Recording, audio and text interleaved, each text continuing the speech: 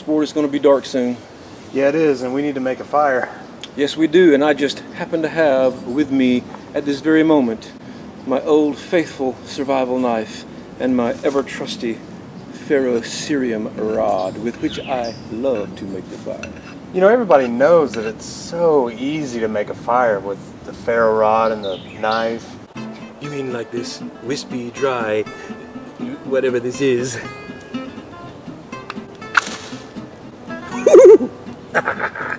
Yes, and like this broom straw. Look at it. Look at how beautiful that is. It's burning, I tell you. Or like this fat, lighter feather stick.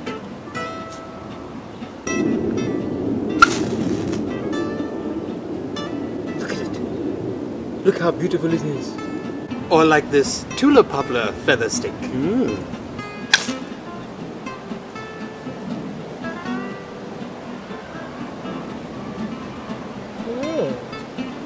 I see you have caught the tulip poplar feather stick.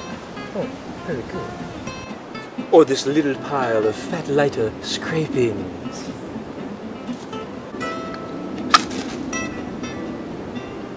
Ooh.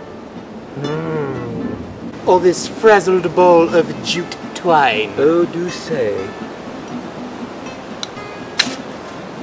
Behold. Oh, this little pile of finely processed paper towel.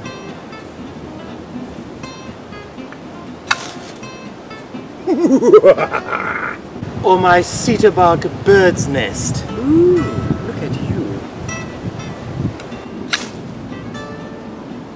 It's a thing of beauty, I tell you. Isn't it lovely? It is. For the really hardcore, this lighter fluid soaked old t-shirt. I propose something a little bit different. I propose that we leave our ferro rods in their fire loops. I propose that we leave our knives sheathed. I propose that if you have any ferro rods in your pockets or knives in your pockets, which I do, that we leave those in the pockets and we make fire with any other method, but only with the equipment that you have on you right now. Wow.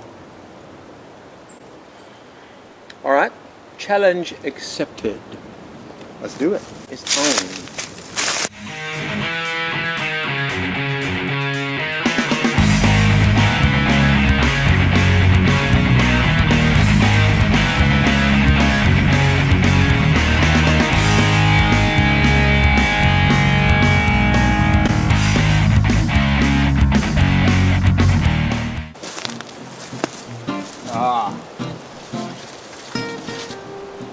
You know, always look for dead hanging, because that's going to be your driest stuff.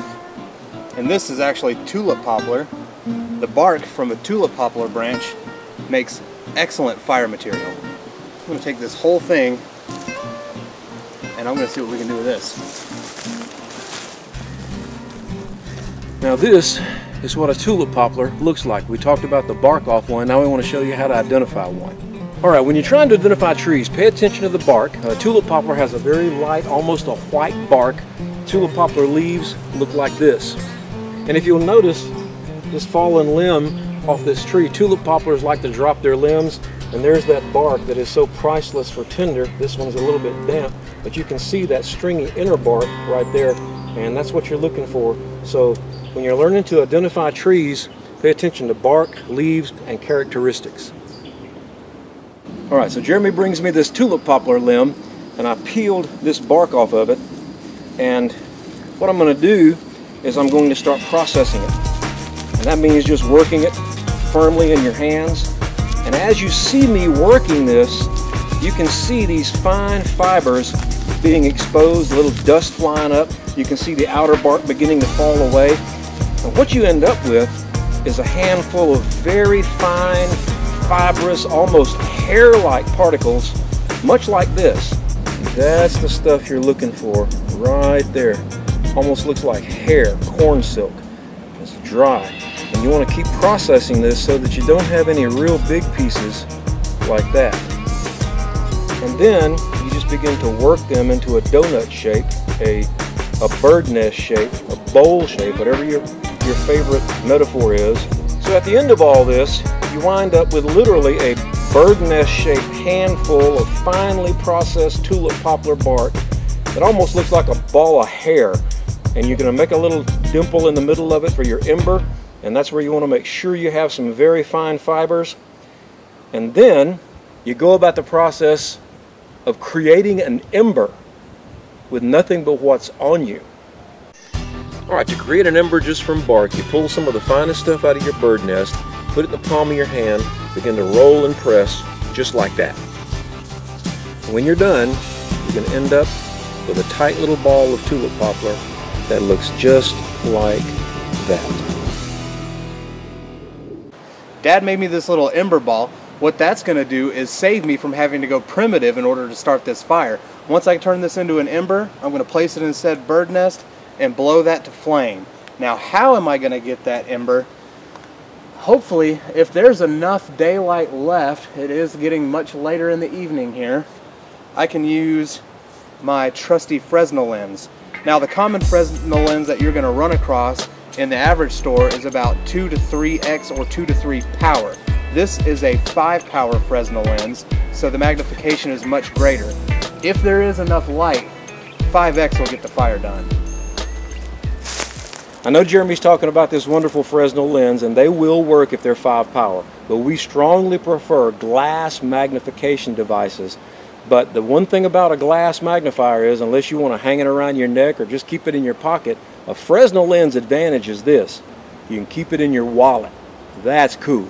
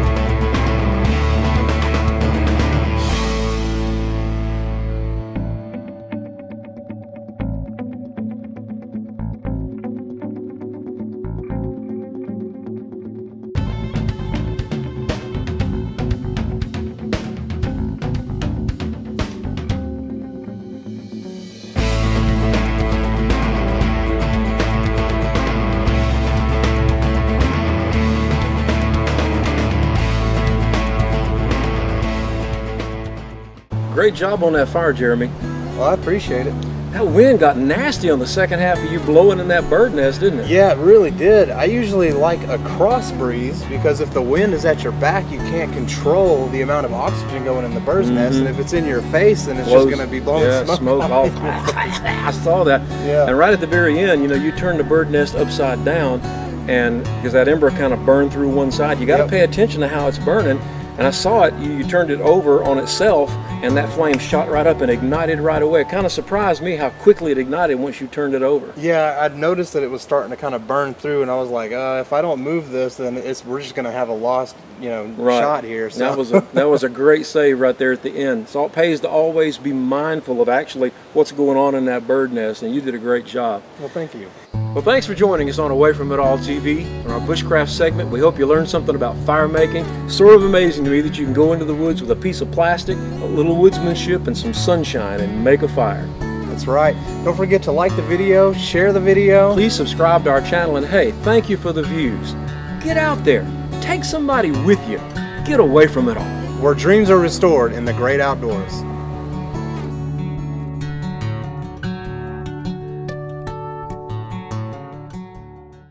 And like these very dry leaves, I'm going to put right here.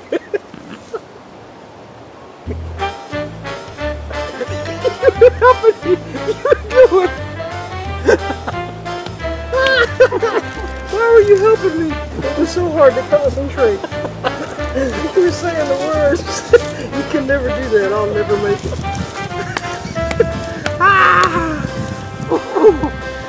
Okay. Or like these very dry leaves.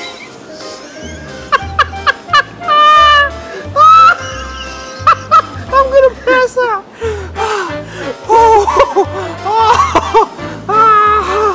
I'm crying. I am too. I was just thinking I gotta wipe my eye. Oh, that bug spray. Look at my eye. It's smaller and smaller. Here, hold on. Well, that really helped a lot.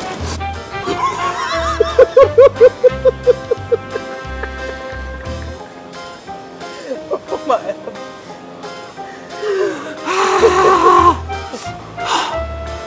Oh, come back to me. Sanity, come back. Where have you gone?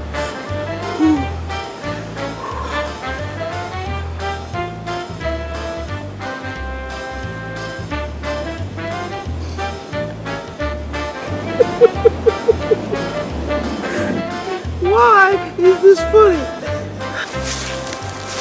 Mickey Mouse sings John Denver. You fill up my senses like a night in the forest. This old guitar taught me to sing a love song. You need help, son.